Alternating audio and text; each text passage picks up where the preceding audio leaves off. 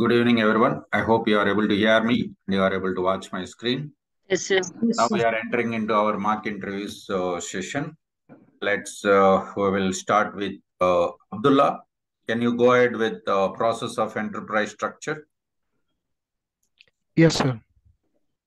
What is enterprise structure? Enterprise structure,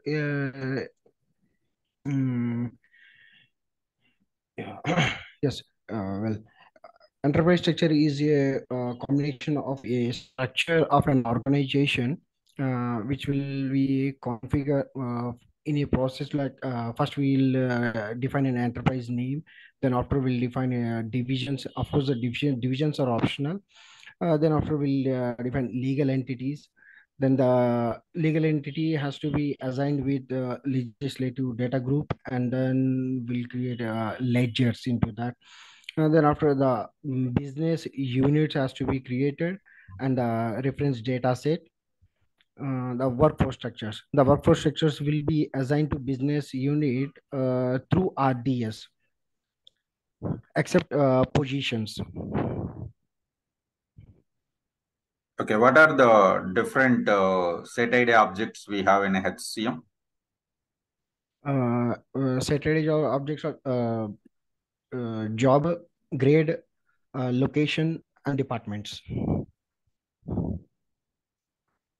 Why this location is having, why this position is having reference data set and that is not required for the job? Basically, when it comes to... I'm sorry, the question is wrong. Whenever we are working with the job, we will be working with the reference data set and then assign to business unit. But when we are working with the positions, directly we will assign with the business unit. Why like that? Because why the position is not in the set ID object list? Because positions are optional in each and every organization. Departments are mandatory. Jobs are mandatory. When it comes to the positions, there might be a difference. That it might be required in few organization. It may not required in another in another organizations. In that scenario, Not like that. It's very simple. Jobs are common for all the business units. That's why most of the clients, they'll define the common jobs in all the business units. That's why we will assign this job to the reference data set, assign this reference data set to the business unit. If you do not have reference data set concept, what we have to do, let's say 40 business units we have, every time we have to assign to the business unit. But positions are different from one business unit to another business unit. Okay. Positions are different from one business unit to another business unit. That's why we are going to create the positions individually for every business unit. BU1, these are the positions. BU2, these are the positions.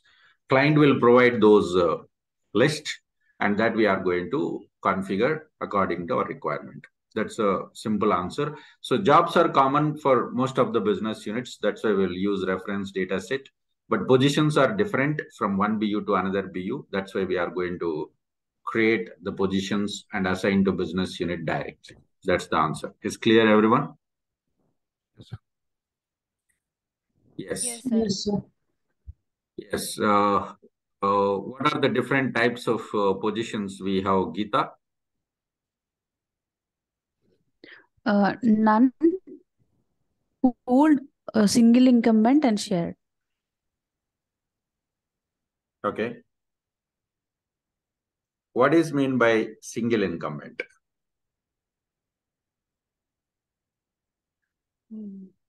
What is the meaning of single incumbent? Sir, single incumbent, where we can hire only a single person. So, for example, a single incumbent you have defined and you already hired an employee and you terminated that employee. Will that allow again hiring one more employee? No, sir, because this is single incumbent, right? Where we can hire only one employee, so we use single incumbent. But already we have terminated that employee. He left the company. Okay. He left the company already. So will that allow?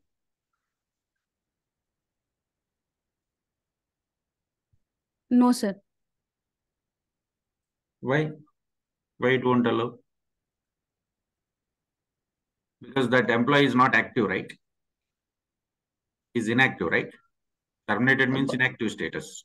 But we give single incumbent in that employee details, no, sir. Okay. So Again, we have. what is the use of that single incumbent? See, what is the meaning of single incumbent? At a time, we can have only one active employee. Okay. Right. The employee is already terminated. He is in active status. And you are hiring, obviously, you are supposed to hire one more employee, right? It's very common.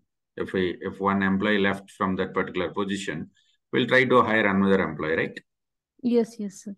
So in that scenario, obviously, we will go with this, right? Yes, sir. So if we look at this position, yeah, current incumbent, you will come to know multiple. I think it has been changed from single incumbent to Old. it will allow 5 members. Okay. So in case of that, you can verify it. You can go for verify, yes, incumbent. Let me search any other position, chief investigator. There are 3 members here. Yeah, current FTE. This is a single incumbent. Okay. So current FTE is 1. This employee is already there. So if you go for terminate this employee, then it will allow you to take another employee. Okay. So next question. What is FTE? That full-time equivalent. So in which position type it will be mainly used? Mainly it will be used in which position type? Single incumbent only. No, when we are, so we can use that No, also, it's but mainly it is pooled, used sir. for Pooled, where there is a limit on the headcount, no? So that's why you use. whenever we select the position type as shared. Okay.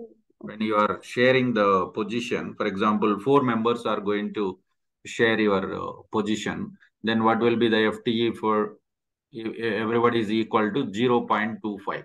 That will be the FTE, full-time equivalent. That will be the FTE of full-time equivalent. That. Okay. Yes, Lakshmi, can you go ahead with explanation of the position synchronization? Position synchronization is when we allow positions to get attributes.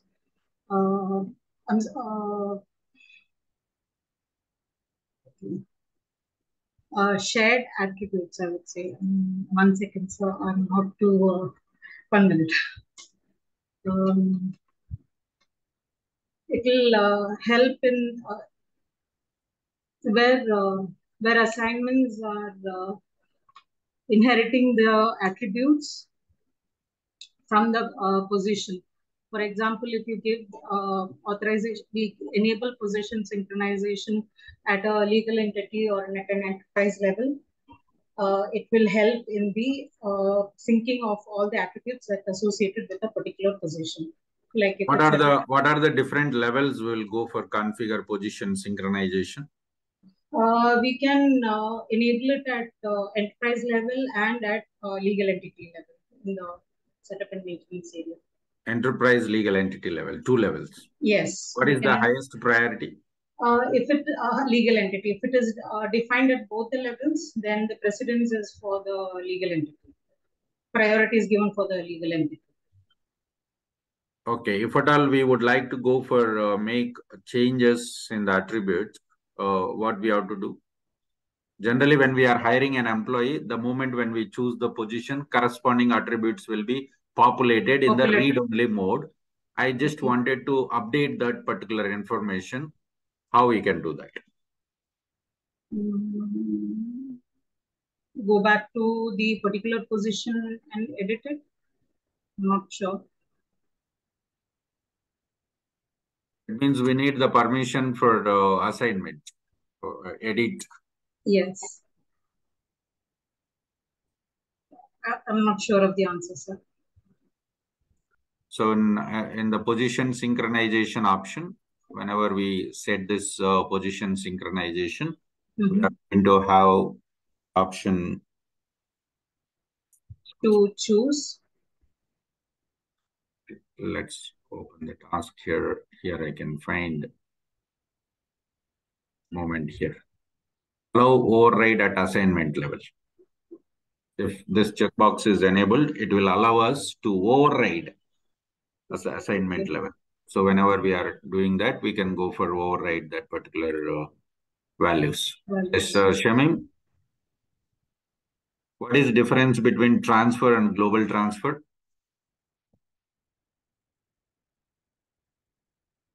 Transfer and global transfer.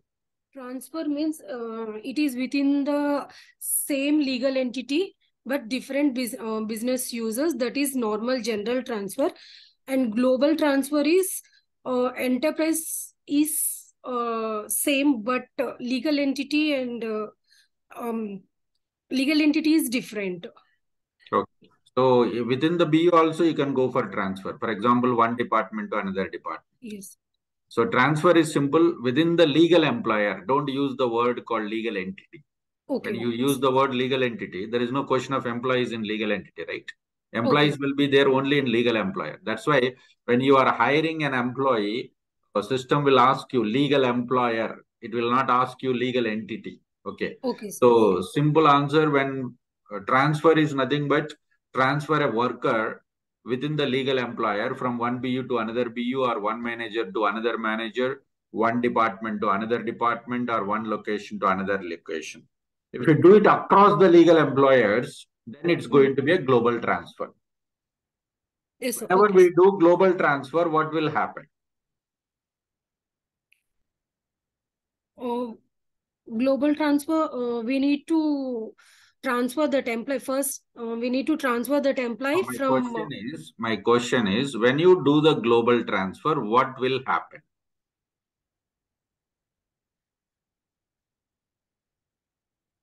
The person will go to the another legal employer. No. So whenever we do the global transfer, first employee will be terminated in the current legal employer. First, he will be terminated here. Then it will be hired in the new legal employer. Then it will be hired in the new legal employer. Okay. So that's it's very important. They'll ask in the interviews. It will be terminated in the current work relationship will be terminated and the new work relationship will be created in the new legal employer and also assignment will be created. It means it's a hiring process over there. It's terminated here. Okay. Person number will be changed in that scenario. If it is system generated, it will not change. If it is if it is manual, it can be changed, that person number. Is it? Is person number will be different? For employees, is the person number will be different? Person number will be different in automatic. I mean, there is no change in person number.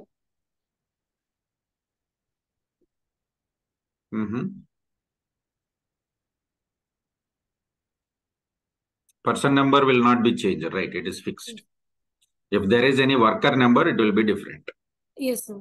If the worker number is configured at legal entity level, legal employer level, then it's going to be, it may be changed over there.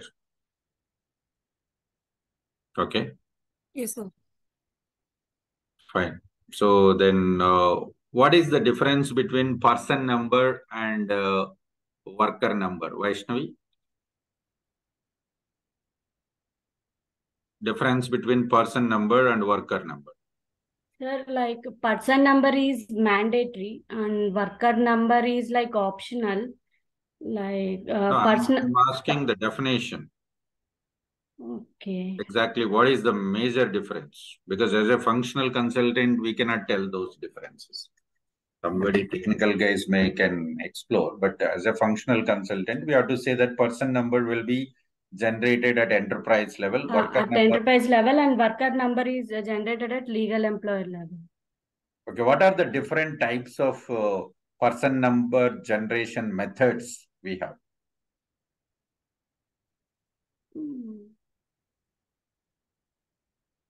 Automatic prior to submission and automatic upon final save.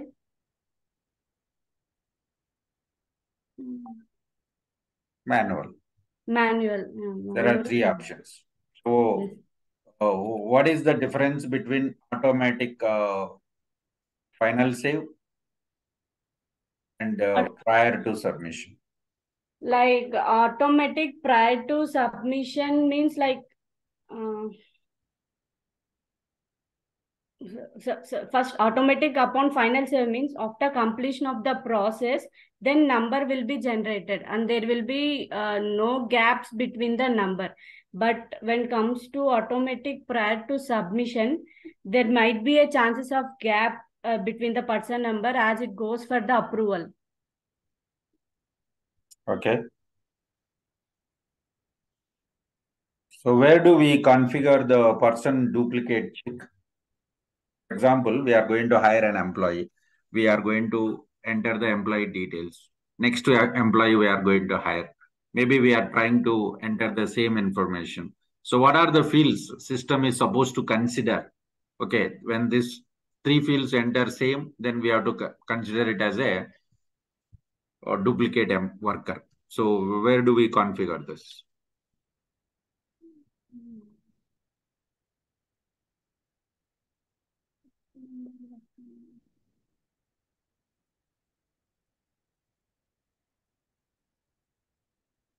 What is I didn't remember.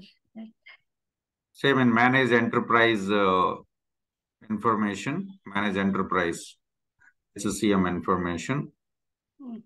Here we can see that person creation duplicate check. Yes. And we are supposed to choose the fields.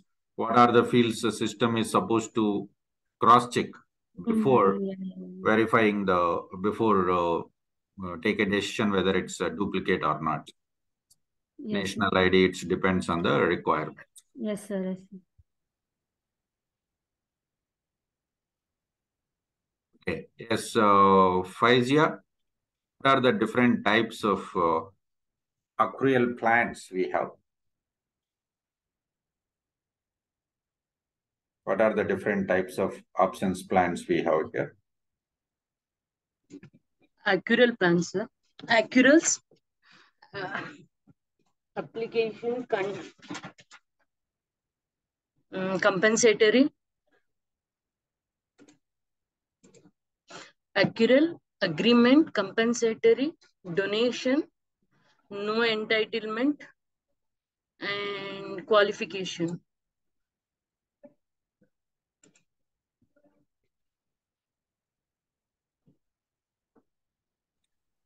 What are different types of options plans we have? One is accrual, qualification, no entitlement. Agreement, compensatory, and donation. So what is no entitlement? Sir, no entitlements where we can create an absence plan to track the unpaid absences without maintaining an accrual balances or providing the leave entitlements such as periodic accruals. What are the different types of accrual methods we have? Accrual methods. We have three types of accrual methods.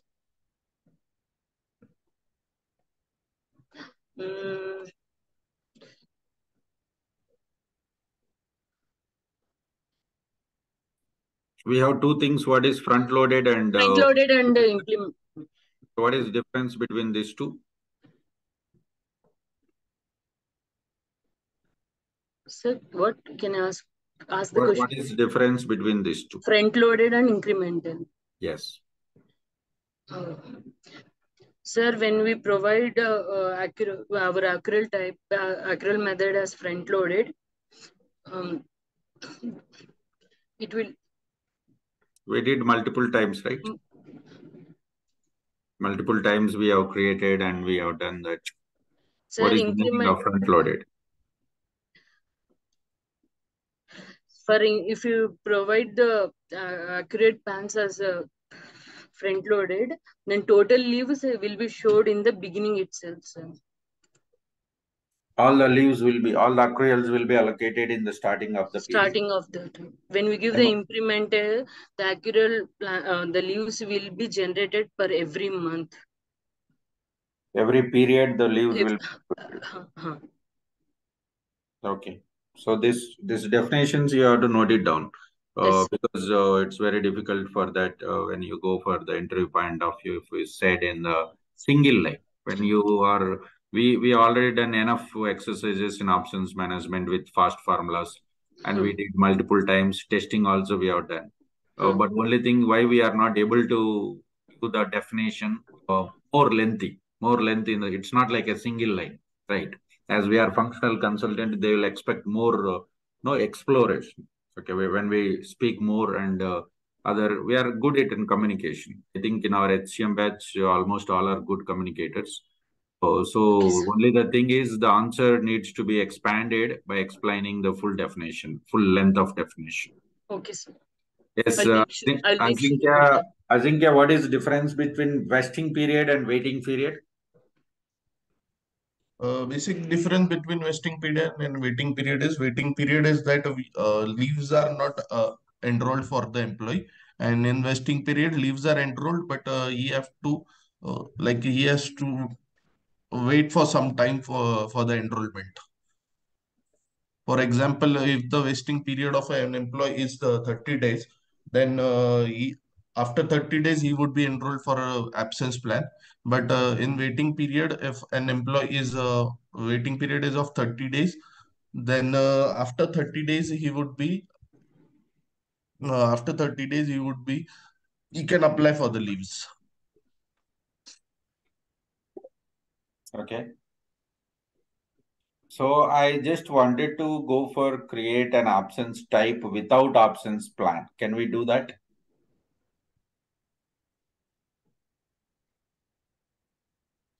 No, sir, we cannot do that. We can create. We can create an absence type without absence plan also. Okay. So we can go for create. There are some scenarios where we will be able to create. We'll talk about that also in our assignments session. Okay. Yes. What are the different types of offset dates we have in payroll definitions? Submission plan, the payslip availability dates, details, submission details, pre-planned details. No, what I'm talking is offset details. Earn date, submission date, planned submission date, payslip availability date, and we have total 6 different types of dates, right? Yes, sir. Yes. Last submission date. Cutoff date. What is cutoff date? What is cutoff date?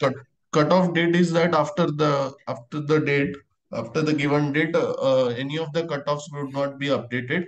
It would be reflect in the next payroll. No, you are telling the example, but they'll expect exact definition. Cutoff date is nothing but a date where the payroll related information is not allowed after that particular date. Cutoff date is nothing but a last date for entering the payroll information. Yes, that's what. What is the difference between recurring element and non-recurring element? Recurring element is that the element which repeats every month, every period, or for that case, every month. And non-recurring is that it appears just for an year or a period. So can you tell me some examples for recurring period and non-recurring period? Okay, sir. Basic pay or the salary is a recurring element, and bonus is a non-recurring element. Okay. So how will you attach this non-recurring elements to the employees? Because it will not be added every period automatically, right? We have to Yes. externally add this. How will you do that? Sir, I would create a new element called bonus in supplemental earnings, and I will attach it That's to the fine. employee. Element is created, but how will you attach this element for the employees? Sir, there is an option in payroll setup. Just give me. What is the navigation to attach the element for an employee? So you can go to my client groups. In that search for the employee, go to the task bar where you get the details of payroll details. There are element entries. You can click on that and add your element accordingly. For example, I have 5,000 employees. For each employee, different bonus is there. Then how we can update at a time? Can we go with like this? No, sir, we can go through HCM data loader. Okay, you want to update that information through HCM data loader, is it? Yes, sir. Okay. So, for example, you have assigned the payroll to the employee. After attaching the payroll to the employee, then salary basis system is going to ask, is it mandatory? Sir, can you repeat the question? Salary basis is mandatory for an employee. Salary basis. Yes, sir. Actually, salary basis is if you are attaching salary base. Yes, sir. It is necessary. Okay. Because while creating the basic salary, standard earnings, it will not show anything in the employee's pay slip. What salary he is discarding from the employer. What is basic salary? What is salary basis? What is the definition of salary basis?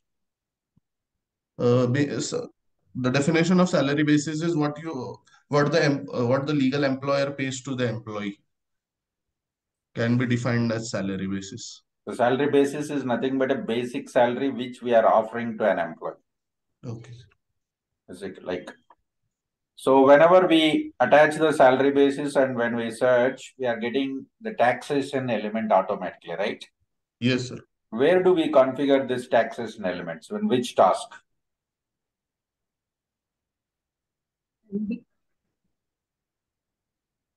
In which task will configure this taxation elements? No, sir.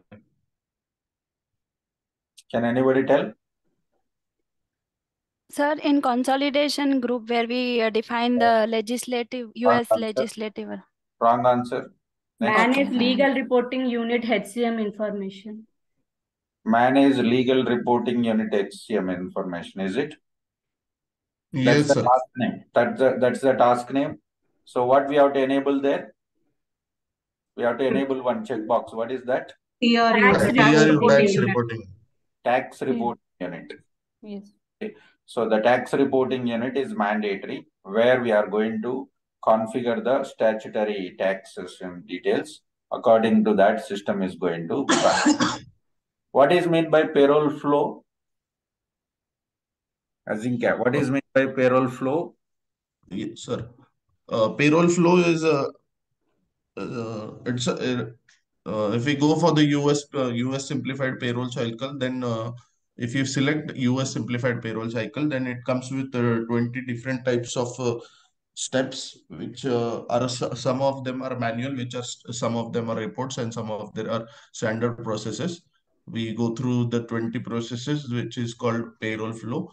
And at the final, not like that. See, the question is simple. What is payroll flow? Payroll flow is nothing but group of payroll processes or payroll reports which we will run whenever we are running the payroll. That's the basic definition of payroll flow.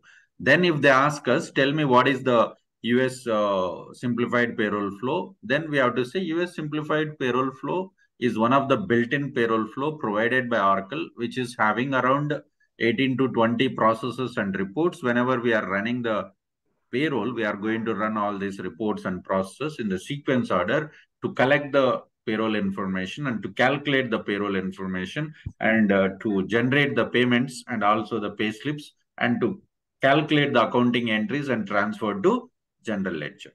That's so when we take up the question from your point of view, definitions are missing. You know the concept because we have already done the assignments number of and we have done practically, right? The only thing what you are missing is the definition. When you want to perfect in the definitions point of view, first, whatever the FAQs I have specified in our mobile app, let's for every question, go through the documentation or if you know already answer, prepare one Excel sheet.